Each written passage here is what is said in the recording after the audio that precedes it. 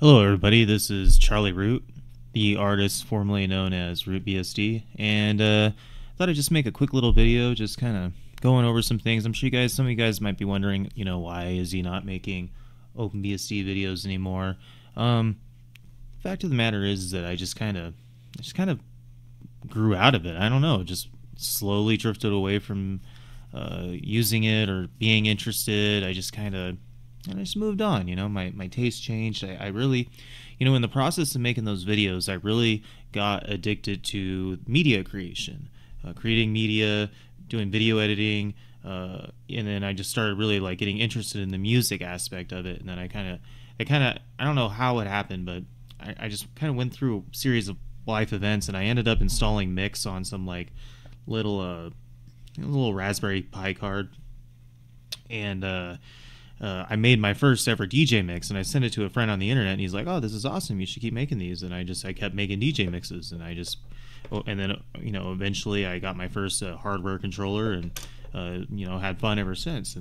But over time, my mixes, I wanted to do more and more like high quality music, exclusive music, and that stuff. It costs money, and I do this for me. It's a nice hobby, and I do it at home. But after a certain point, I realize, I think it's time that I start making my own music. So that's what I've been kind of venturing into. And I'll tell you, there is a bit of a learning curve, especially if you kind of want to be original and not, some people just kind of throw money at the situation and they invest in all this equipment and preset packs and plugin packs and buy expensive plugins or all that stuff. And me, I'm trying to kind of do it more on a budget. So that's why I enjoy kind of more obscure software. I like old software, old school DAWs. I like old ways of doing things.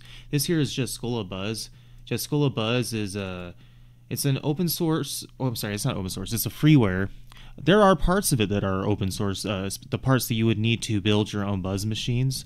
But it's just freeware. It's basically abandonware at this point. But there is a community edition, and this thing is a modular tracker DAW, and it's super powerful. Like I can't even begin to describe how capable this whole thing is. And the core, the last build was in 2016, but the community has maintained these. They've added on functionality and extensions to it over the years.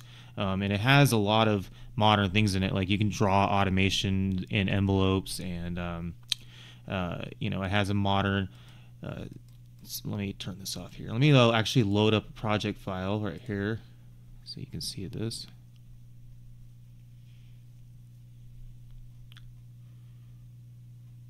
So, and sorry if everything loads kind of slow. This computer has a nice CPU, lots of memory, but it has a very slow hard drive because I'm using like a really old mechanical hard drive. It works fine. It takes a minute for things to load.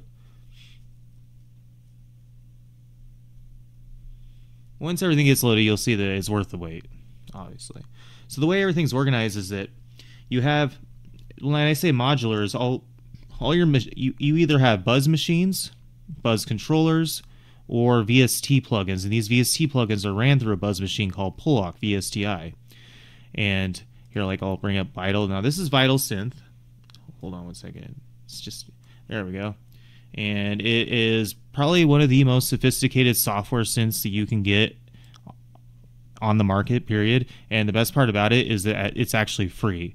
Now you can donate, or what they have is they have like a $5 a month club where you get like special access to preset packs and early access downloads. What I have here is the early access developers binary. The VST they offer 2 and 3, so you can use this in OpenMPT as well, because it does have a VST2 version.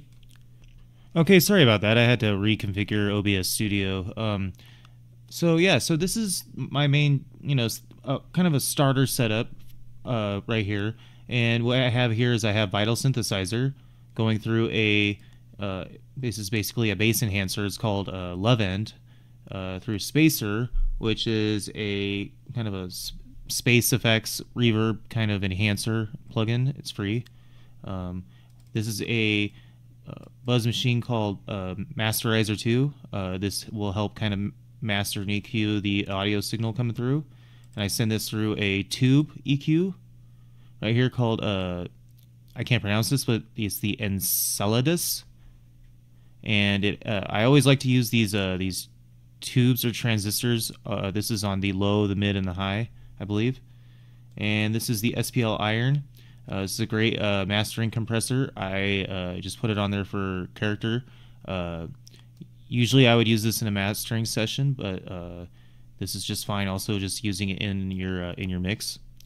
Yeah, it's a really cool program. This is where you go to this is called the pattern editor, the modern pattern editor. You do kind of, let's see here. Let's find some patterns to look at. Why they're not coming up? Oh, there we go. So actually, you can use very simple patterns. So here, I'll show you how this sounds. Right here.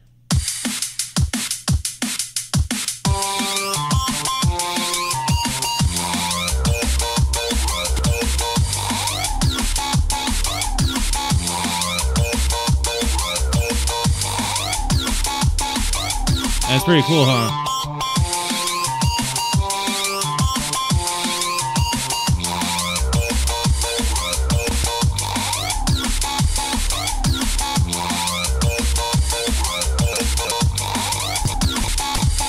Yeah.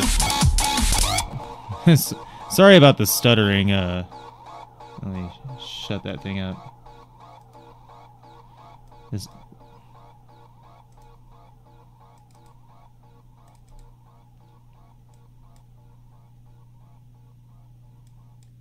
There we go.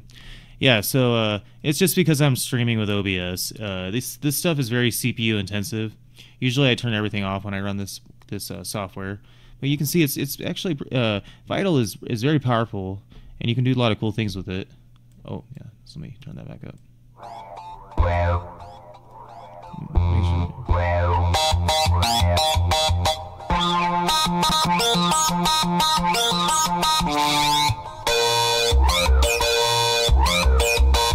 Yeah. Oh. Yeah, it's just. Let me fix this real quick.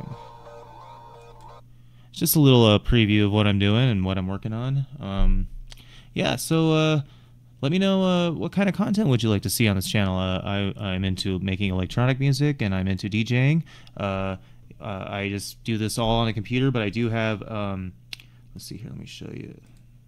Okay, so yeah, I do use the Arturia Minilab MK2, and I love this device. It's an awesome device, and I highly recommend it. You can get it on eBay I got mine for $65 in almost perfect shape. Well, anyways, that's, I guess, it. I just kind of wanted to give you guys a heads up of what I'm up to. I'm working on a new EP. I'm trying to get it done by Halloween, but if not, I'm sorry. But I really want to produce something really nice for you guys. And I'm also working on a new DJ mix. So I just love the music. I do this as a passion. I do this for me. If maybe I might try to make a little bit of a pocket change off of it, but I doubt I'll ever quit my day job. But that's not what it's about. It's about the art form and expressing yourself. And I've even been writing some songs, and I even possibly might have a vocalist lined up for a future like a liquid kind of track. So stay tuned. I got a lot of cool things coming up. Anyways, Charlie Root out.